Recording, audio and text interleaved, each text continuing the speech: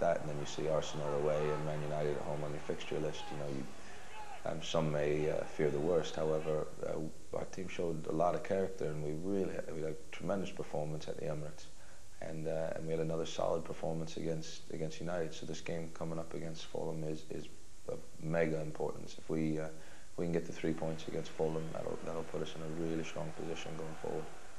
One other thing, actually, just pop those headphones on and press play. See if you recognise the song. And at a table nearby, I heard a girl saying to a tall, balding guest, "So you're Brad Friedel." I'm mildly impressed. I never heard that. That's by a band called Half Man, Half Biscuit. Yeah, I'm gonna have to go grab that and play it for my wife. She'll be well impressed. Not quite sure how to follow that. Well, let's cross live to Villa Park on a dream day for statisticians. So who better to be there for us than John Motson? Motty, a great game for both you and Brad Friedel.